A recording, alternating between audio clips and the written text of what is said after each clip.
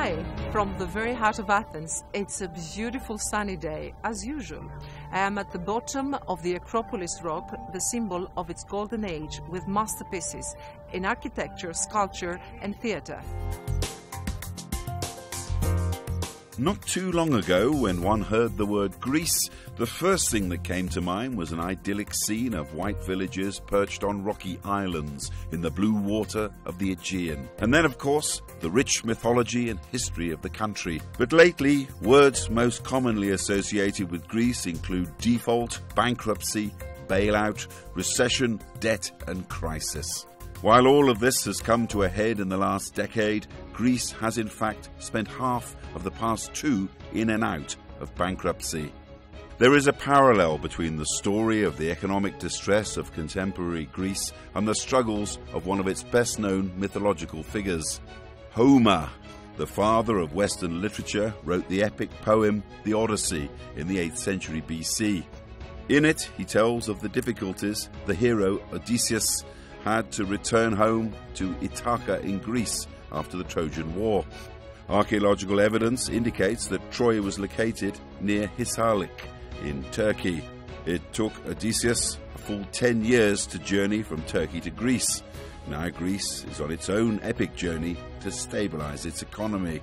It is difficult to pinpoint exactly when the modern Odyssey began, but what is sure is that the Greek economy has been buffeted by ill winds in the past few years. Their impact felt as far away as Africa, and opening the country to foreign bondage, unthinkable a decade ago when the euro was created. You'd probably have to go back to the way that Greece conducted its statistics, going back all the way to when Greece first entered the euro, and I think there's a lot to be said about how they entered the euro. They entered the euro on data which was clearly inaccurate. The fudged figures got them into the eurozone, and perhaps the problem that lies right there is the fact that a country got into the eurozone when its underlying fundamentals weren't ready for that transition. At the time, Greece's public debt was more than 100% of its GDP. Membership brought advantages to Greece. The economy grew by an average of 4% a year until 2008. Low interest rates encouraged spending. The credit boom gave the country easy access to foreign and longer-term borrowing. But the 2008 downturn began revealing the fissures in Greece's facade.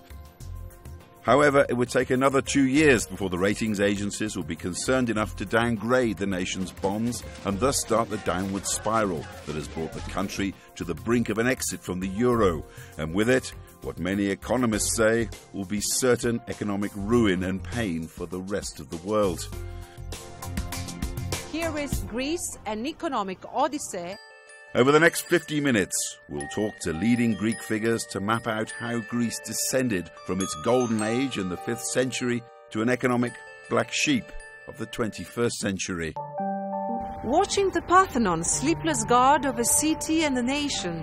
After 2.5 years of an everyday bankruptcy threat, Greece doesn't seem to have lost its soul.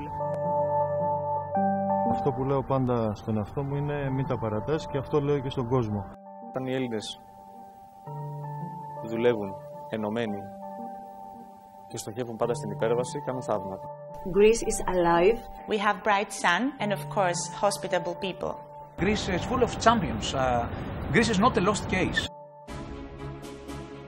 The golden age of Greece came to being in the 5th century under the statesman and orator Pericles.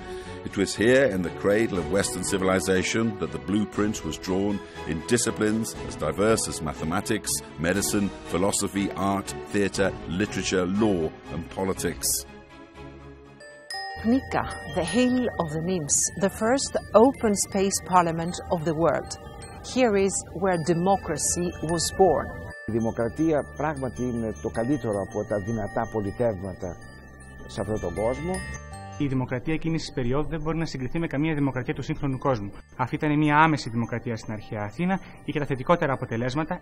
Greek culture over the centuries was influenced by the Romans, the Byzantine Empire and the Ottomans.